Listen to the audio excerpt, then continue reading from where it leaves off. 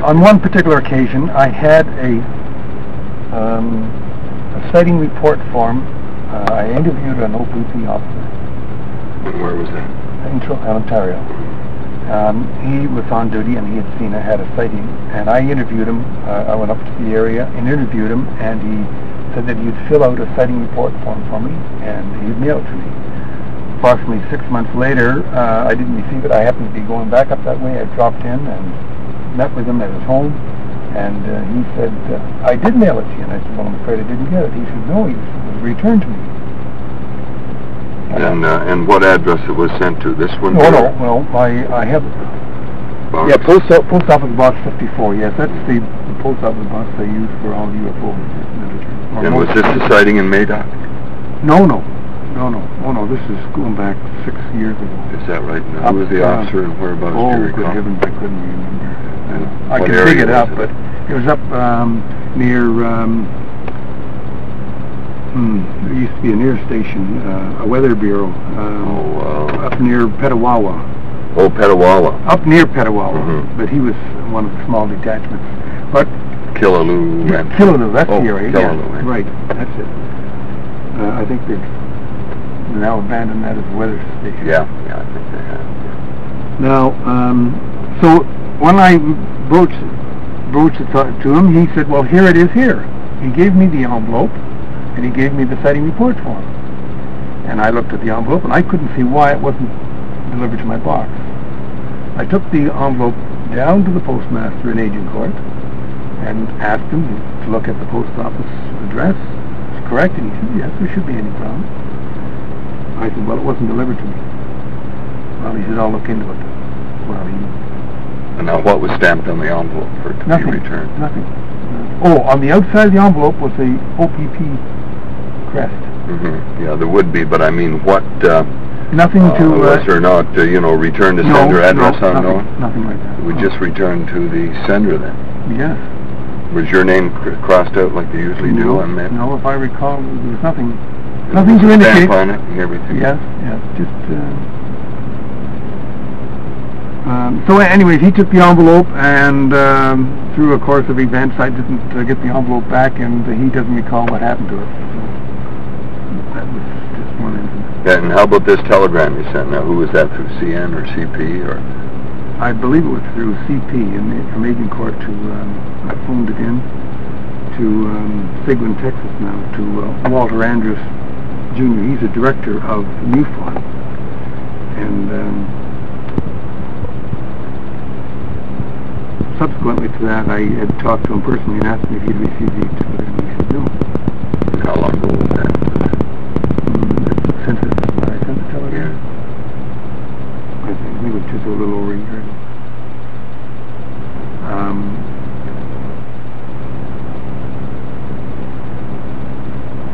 Now I've had trouble with my telephone. As a matter of fact, I did have an extension installed in the house, and before I had the extension installed in the house, I said, I've been having trouble with the telephone. I said, I don't know if it's being monitored or tapped or whatever you want to call it. I said, before I get the extension hooked up, I went down to the telephone people, service department downtown, and told them my problem. I felt that there was interference in the line. Call it what type of... Call it what you will. Did you hear what? Well, you hear strange noises, like what, clicks or hums? Sometimes it's clicks, sometimes it's hums. So they said, well, they'd do a check on it. And the serviceman phoned up and he said, your line is clear at this moment. He said, we checked it, it's all clear. I said, could you tell me if there was anything, any monitoring device on the line? He said, no, I can't tell you that. He said, all I can tell you is that it's clear now. I said, fine, I'll get the extension. So I got the extension. Have you had any problems since? Well, since, but not lately. I feel in the last 3 months. What, you haven't heard any noises at all on your phone that would indicate to you that it was being monitored or bugged or whatever you want to call it? Well, as a matter of fact, now that you mention it, I received a call. I was talking to a lady in Hamilton or Burlington, and she commented. She said, "What's that noise?" And I said, "Well, it's nothing. There's no consequence." I said, "It happens all the time." And just at that particular time, we had happened to be discussing. I had given a talk in the Hamilton area, and she mentioned something about, was this the trouble in the line that you mentioned? And I said, possibly. I said, I call it the loyal opposition. I said, I don't know who it is. Well, did you hear it and she heard, or just one party? Now that happens. Oh no, she heard it. I heard it at the same time, but I didn't comment on it, but she did. And how long ago was this? That was within the last few months. They mentioning being monitored through physical and electronic. Now, the phone bugs, etc., would be the electronic. Now, monitored physically, how would you describe Well, that? on one occasion, I made an appointment to meet with a chap. He used to pick me up in front of my house in Agincourt. And I wasn't too sure how long it would take him. I thought it would only take 5 minutes. So it was a nice day, and I got my briefcase and went outside to wait on the front sidewalk. And I just got outside, and the car pulled up down the street from me, and 3 fellows went in. And they sat there, and I'm standing there watching them. Well, I said, either somebody's been monitoring my line, or they've got some business there. And this is in your Agincourt address? This is in front of my home, actually. Yeah. So I waited and waited, and nothing happened. Well, I said, I'm going to wait them and see what happens. So finally, one of the chaps got out of the car and went up to one of the doors, to a house. I couldn't see what he was doing, but I thought, see, that's probably a ploy. They're just indicating that they're going to get some business at the house. I said, I'll just pursue it a little further. Went in the house and got the binoculars, and they were all parked maybe twice the distance to that flagpole up. Their pole at the end of the driveway there. Oh. I could see them. About 80 feet. Yes, I could see them, but I just wanted to instigate some action, so I got the binoculars and looked at them. And in the meantime, this fellow came back down. So there's 3 of them in the car, and I'm looking at them with the binoculars, and they're looking right at me. So they got binoculars? No, well, I couldn't see any binoculars. They may have had them in the car, but. So then I said, they're not doing anything. I'll pursue a little further. I'll walk down to them. And I started to walk down the street, and they just started up the car and turned in the driveway and went the other way. Did you get a license number, make and model? No, I don't think that's important. 3 men? 3 men. Now, then my friend came and picked me up, and we went to meet another chap, and I'm very sure they were following us. The same car? Yes. And how long ago was this? This was last fall. Did you mention this to your friend? That you figured you were being followed and so on? No, I just mentioned to him that my phone may be tapped. Is he a member of your group? He's a member of the Toronto organization, yes. And is there any other physical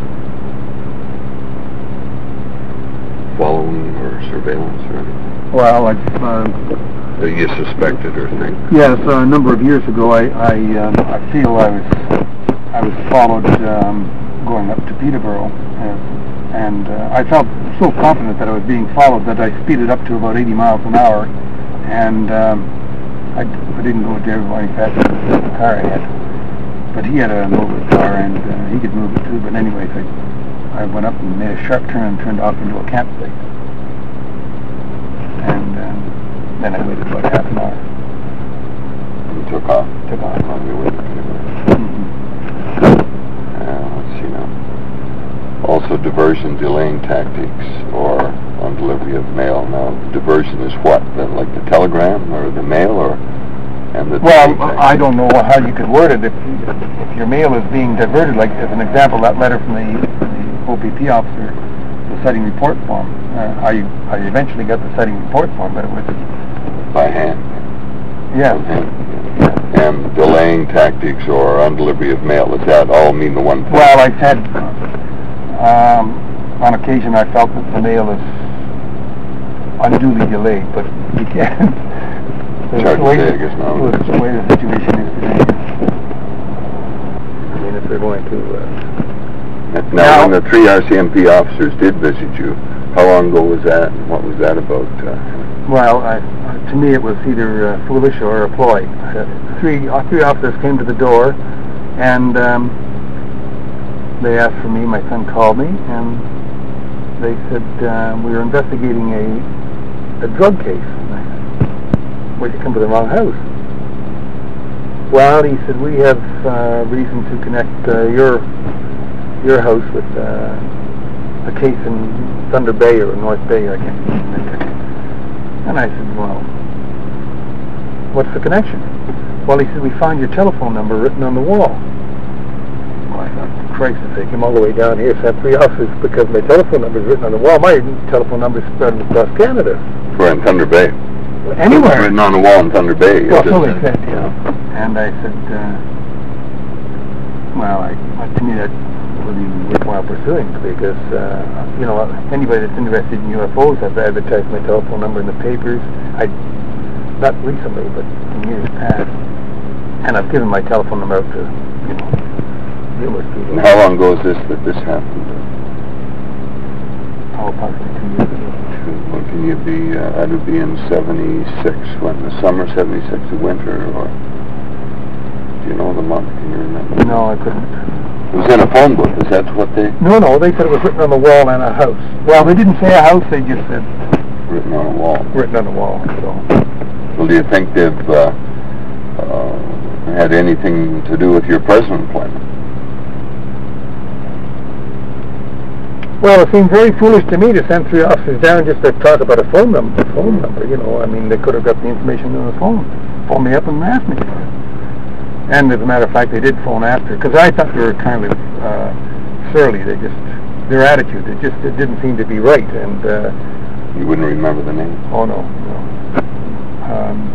And the one officer phoned back and apologized. He said, didn't mean to, you know, small matter. Now, what you would like us to do, I gathered by the letter, and we are doing, because we've got, I don't know how many other, not complaints, but submissions from people regarding UFOs. And it is a separate study we're doing. So,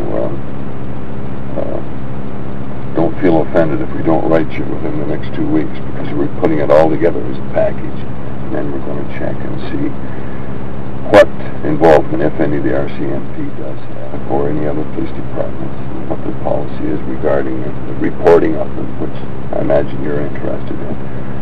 Are you interested in, well, what are you interested in? If say, the RCMP do have a policy on UFOs, the sighting of and the reporting of, I gather here you want to know what framework it falls in national security. Yes, if I'm excuse me, if I'm delving into some area that is potentially dangerous, well, everything's potentially dangerous, and that's pretty broad. I just don't believe that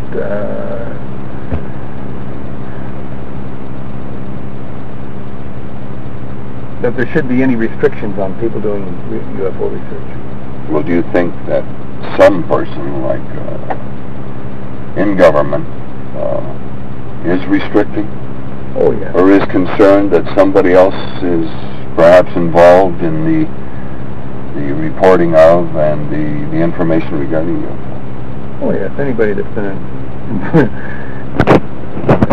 active in the field has come across areas where there's no information available, or it's distorted, or it's not available. You know, it's as an example, National Research Council. They have information that I think that they are withholding, the RCMP certainly must be well, as a matter of fact, I'm pretty sure, I know they are withholding information regarding UFOs. But why or who? How about the Army? Well, the same, you know. Yeah. I've gone to alleged or reported landing sites where UFOs have made, or there have been indications of unusual marks in the ground, and I've talked to the local inhabitants, and they said the Army's been down. And the troops came out and spread around through the country, and I said, what we're looking for? Well, they don't know. They try to find out which branch of the Army or who's authorized it. Nobody knows. Just that the military were there. Yes, yes. How about RCMP? Well, I had an occasion to speak to a fellow in Saskatchewan, a very spectacular case as far as he was concerned, and the RCMP told him that's the same thing. And he mentioned this on the air. And who was that? Now that's what we'd like to get, Henry, some names of, you know. Well, his name is Edwin Fuhr. F-U-R-E-R. F-E-U-R.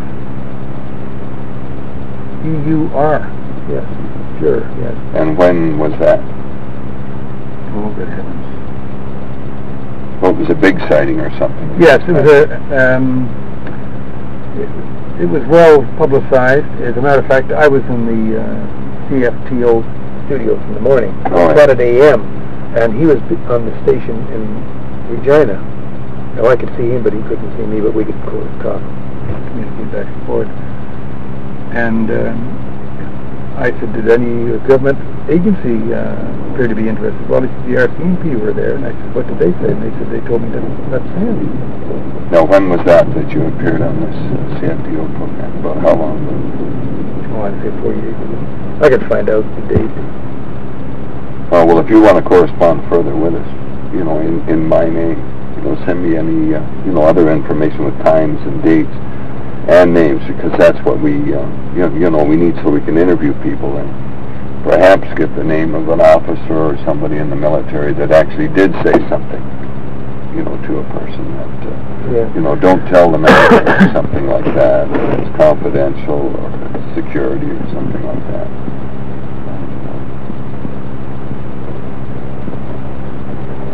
Yes, I think I don't know what the government's policy is. I've spoken to, well, an example, I was on a program on Education TV here in Toronto. Dr. Alan Hynek, a noted astronomer from the United States, was a guest, myself, and Dr. Peter Millman from,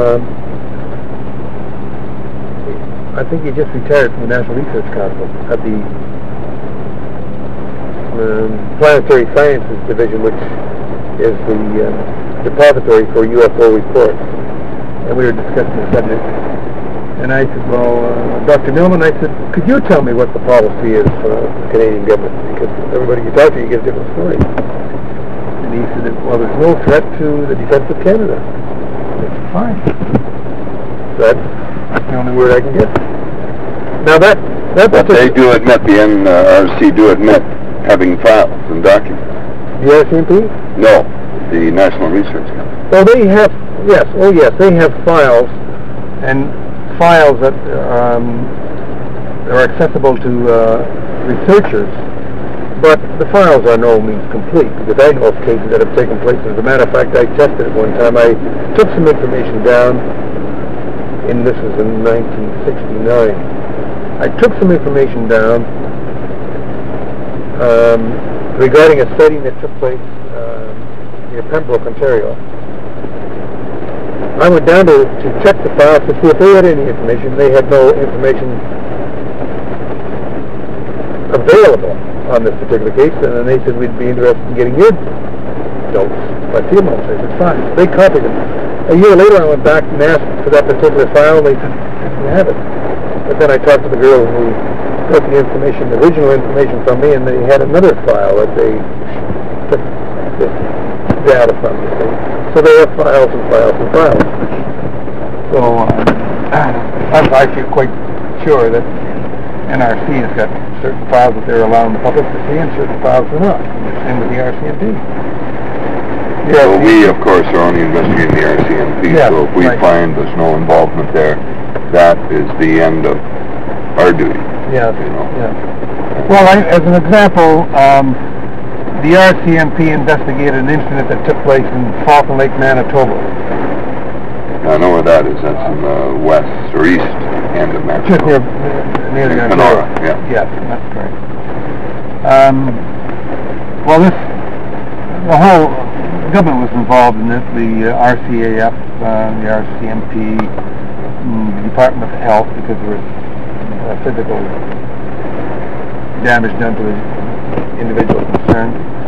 But there is no information of what the RCMP sightings were on that particular case. Well, is there a file on it at the National Research Council? Or do you know? Well, I know that the information that they have is what the government would not release any information on that particular case. It was brought up by Ed Schreier, who at that time was member MP for the area. He brought it up in the House of Commons. And how long ago was that? That incident took place in '67. Now, the military were involved in it because Stephen Michalak, the fellow who was the observer of this UFO, he took a photograph of all these individuals, the RCMP, the RCAF. Oh, what at the scene? Yes, well, they were investigating the case. So all these people have investigated the case, but where are the files?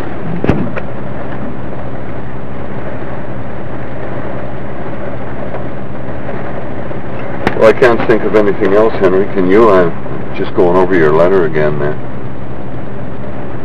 No, basically I feel that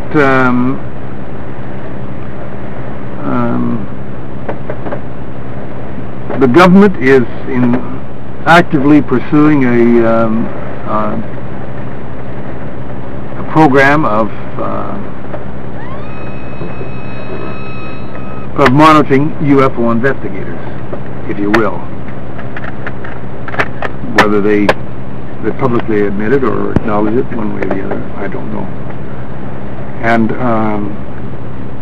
unless there's some statement that it is a question of national security, apparently it's not a question of national defense because they've publicly stated this. But you feel the government, some agency in government, has been monitoring some or all UFO or UFO research.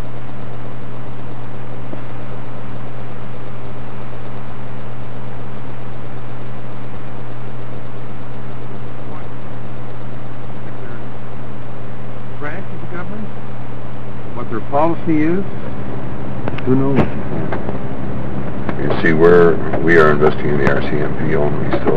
Yeah. Well, it's a well-known fact that they are involved in compiling information on UFO incidents.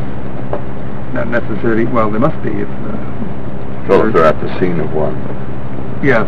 I was thinking of trying to qualify this where they are the policing agency like in Manitoba and Saskatchewan, where that's their duty. And to be an occurrence, they would be investigated. Yes, that's right. Where down here it'd be different. The OPP here and the Quebec Provincial Police in Quebec. But if my mail is being diverted, shall we say, and the telephones are being monitored, which agency is doing this, you see? So to me, personally, you asked me all these particular dates. You know, I don't know the particular dates and the individuals involved. I don't feel I should waste my time in that because that's... it's the overall picture you're looking at. Yes. If, you know, if they do it to somebody else, they might do it to you. Yes. Yeah. Okay, like I said earlier, I have the file. That's one of my assignments. The file on every person that is written in. There have been several about the UFOs, and some of them are a little upset because we don't write them right back right away. In fact, there's one I interviewed a month ago, and now I'm just getting to you, another person that is concerned about it. So when I get them all together, I'm going to put them in as a package report. And I think that's the easiest thing for me to do. Yeah. Instead of each individual report going in at a certain time, I can get everybody's feelings on it. And I might find a pattern of what has happened. Yes. Well, it's taking place in the States too. I understand that. I was going to ask you that. What information do you have regarding the United States? Well, military or police? Well, it's the same situation. It's either the FBI and the CIA. As a matter of fact, one group has taken the CIA to court because they are not releasing the information. And what group's that in the States? I think I've heard this before, but... GSW, Ground Saucer Watch, they call it. It's actually, it was initiated by one individual, and I think he's... it's not a class action, but it's a mutual action by the group, GSW, and the individual himself. Because they've... Well, you can read reports, and they've... I think the CIA has been involved in it. They've acknowledged that, involved in UFO activity in the United States. And commenting on UFO groups as possibly having subversive elements, you know, who knows what that is. That's a word commonly used. Or potentially dangerous to the security of the country. Well, as far as my loyalty to the country, I don't think there should be any question of it. My father was a First World War veteran. My brother was in the Navy. The other brother was in the Air Force. I was in the Air Force. My sister served under this man called Intrepid down in New York. Oh, yeah. So... Stevenson, yes. Very good book. Yes, I've... my sister's been urging me to read it. I just haven't had the time. Yeah, it's very good. Very good book. Well, truth is rather stranger than fiction anyways when you do read it. Yeah, yeah. Well, could you tell me...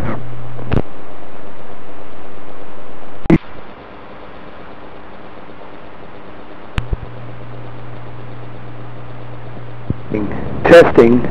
1, 2, 3, 4, 5. 1, 2, 3, 4, 5. 1, 2, 3, 4, 5. 1, 2, 3, 4, 5. 1, 2, 3, 4, 5. 1, 2, 3, 4, 5. 1, 2, 3, 4, 5. 1, 2, 3, 4, 5. 1, 2, 3, 4, 5. 1, 2, 3, 4, 5. 1, 2, 3, 4, 5, 6, 7, 8, 9, 10, 11, 12, 13, 14, 15, 16, 0. Because I've not, right now I have nothing to do with the OPP at all. I don't even go into the office. My paycheck is sent home. I don't have to report to anybody in the OPP. And in fact, we've just lost contact with them, we were told. Yeah. Been on this job. Well, it's altogether different. Well, you can't have two bosses. Yes. I'm concerned with also with freedom of information from government sources. Well, there is an act out now. I don't know. I know. I met Jed Baldwin, the MP, who's pushing that. And the reason I brought it up was number 2 years, 75. Farmer in Brant County. Over on Brantford, eh? Yes, just south of Brantford. He was in Mount Pleasant. Joe Borders and Saddle Drawer. Now, he observed something on a Sunday afternoon. He doesn't know what it was, but at that time he thought it was a stainless steel irrigation truck or a tank that the neighbor drawn. On Tuesday... It was on the ground. Oh yes, it was just sitting in one of his fields. He saw it out the window on a Sunday. And it was curious, but he didn't give too much attention to it. And on a Tuesday, he was cultivating that particular field, and he came across an area of damaged, dehydrated tobacco plant. And he thought that was curious, and he said, well, damn it, he said, that's where that tank was. This is caused by one of those UFOs. This is how he tied it together, because of the circular impressions around the tobacco plants. Well, he called his brother, who's the Crown Attorney for the area, and said, if you saw a UFO, what would you do? He said, call the police. He said, you call the police and get them out here. So they called the OPP, and the OPP came out. When was this? 75. 75. Time goes so fast, and all these cases are just going through my mind. But they found some residue within the patch of dehydrated tobacco plants, and it was taken by the OPP and turned over to the forensic science. And I know the file numbers. I've seen the report at a distance. I've been down there. I started right from the bottom. I went to my MP, talked to the chief of the lab, talked to the director, the Attorney General's Department. Doug Lucas, eh? Doug Lucas? Yes, that's right. And I still haven't been able to get that report. They're just not making it available. So my last try, I've been poking at them for years and years, hoping to get this report released. My last try was down at this Freedom of Information conference they had down at the St. Lawrence Center. They had Dr. Stewart from the PM's office. He was there, so I brought this subject to the So now I'm going to write him a letter see if he'll pull the string. But this is what happens, you see. For some reason, now, officially or unofficially, they've told the farmer that it was lubricating oil. Well, he said, I didn't drive the tractor over here. And he said, if I did, the cultivator would have turned it over. It wouldn't have been sitting. Well, he'd seen something earlier. Oh yeah. They told him it was lubricating oil. They told the reporter for the Brantford paper that it was consistent with lightning damage, and they won't release the report. Yeah, no, I don't know how. It's not called the Freedom of Information Act. I know what you're talking about, but I don't think that's the real name of it. But is it law right now? Do you know? The one in Ottawa or the one in? No, the one in Ottawa. No, they're not law at all. Well, there's something in the post office about it. I know you can read about it. What? Oh no, that you can go. That's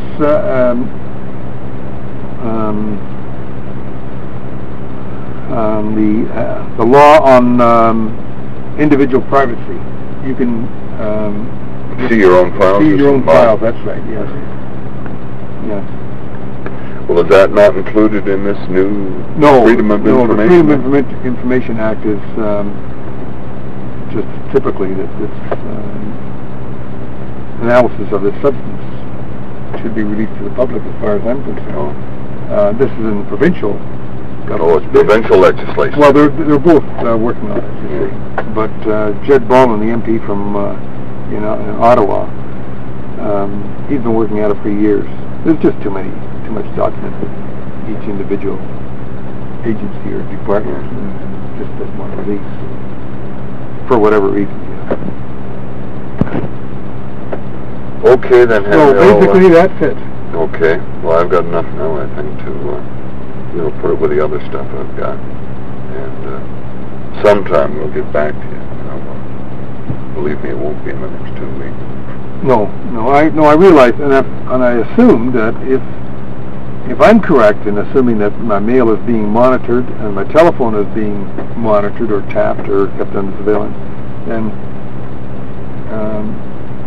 if it is some government agency, then that government agency knows what I'm doing and talking to you, because you see.